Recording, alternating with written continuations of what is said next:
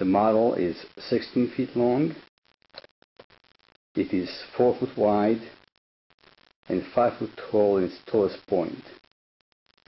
It is fully detailed.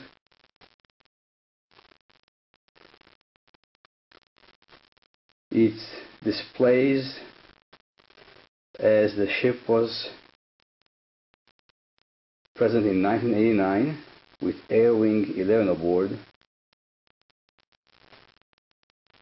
Air Wing 11 at the time had a designation NH.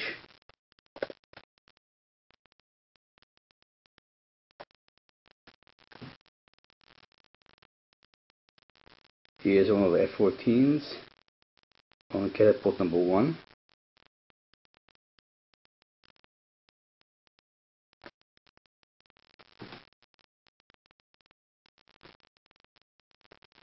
This is the first elevator. The hangar bay is complete, and I forgot to turn it on, so I'm going to stop it. Now you can see inside the hangar bay of the ship.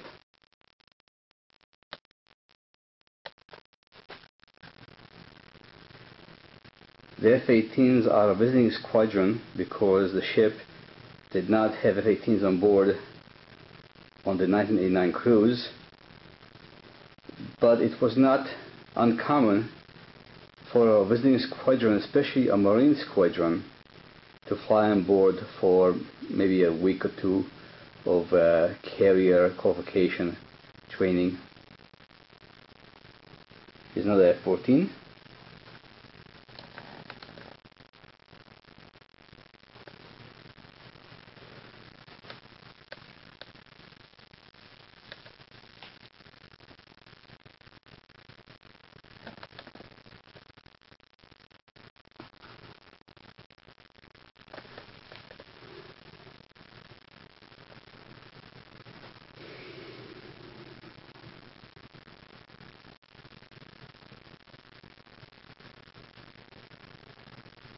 It's a big ship. I am not the best at taking pictures like this, but I'm trying my best. First I'm going to take shots of encapsulating nature, and then I'm going to home in closer to various points of the ship. This is obviously the starboard side of the ship. In 1997, I had a chance to fly aboard the ship on a C2, on the E2C Greyhound. Actually, it's a C2A. I apologize for that. This is the C2A. It's scratch built. As you can see in most of the models, I folded the wings and showed them as typically the planes would be positioned on the carrier. These are two E2Cs over here.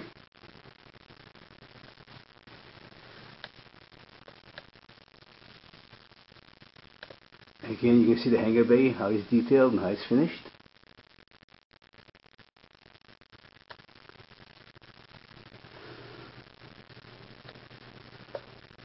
This is the superstructure with the mast on top.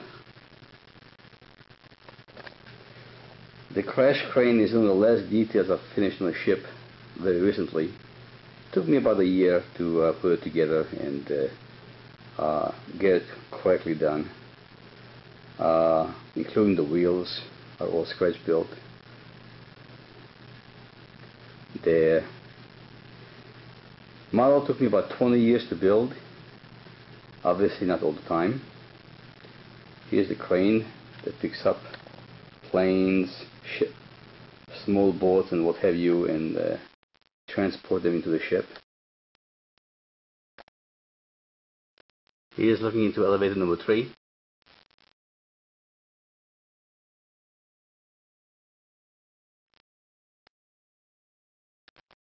Aft of the ship is not easy to see right now because obviously there's no light source on there. There's one of the Gatling guns. That's also scratch built. You can see the missile launchers. Here's an EA-6B Prowler. There are two of them. Next to me is an F-14 Tomcat. You can see the landing platforms and the four resting wires on the ship. Here's the entrance to elevator number 4 on the port side of the ship.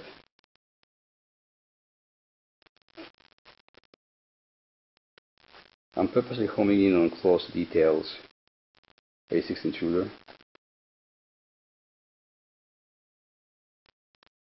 And another one that's ready to take catapult elevator, catapult number 4.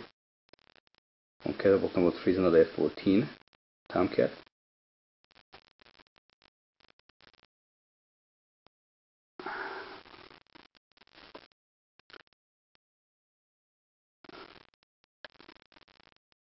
There are the Fresnel lens in the landing platform.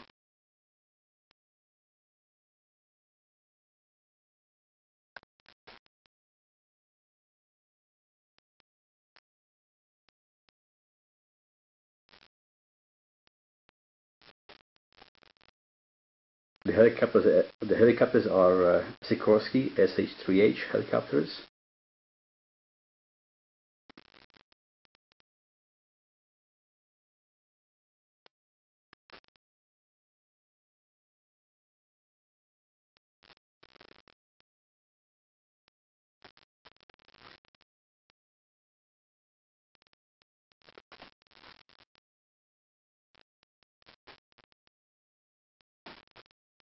You can see on the F-18s over here getting refueled.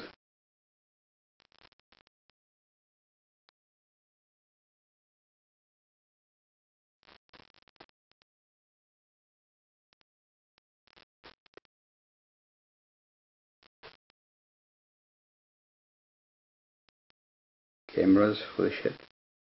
Every takeoff and landing gets photographed so that in case there's a mishap, they can find out what happened and try to learn from it so that it would not happen again.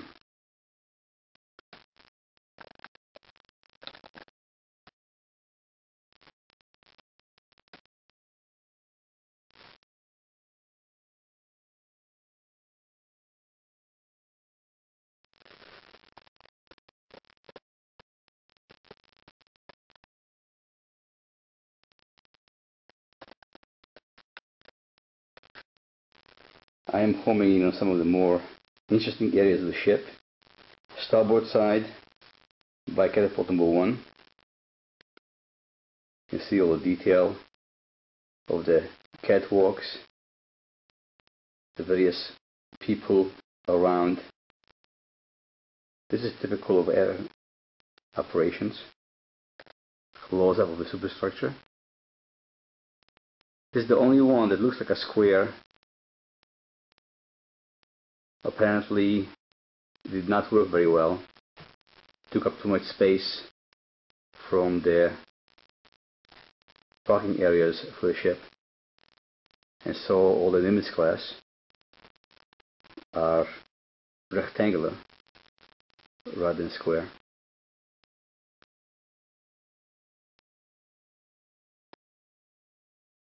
The radar is all glued together from small pieces of plastic. This front one took me about 6 months to do. Quite an elaborate and intensive project.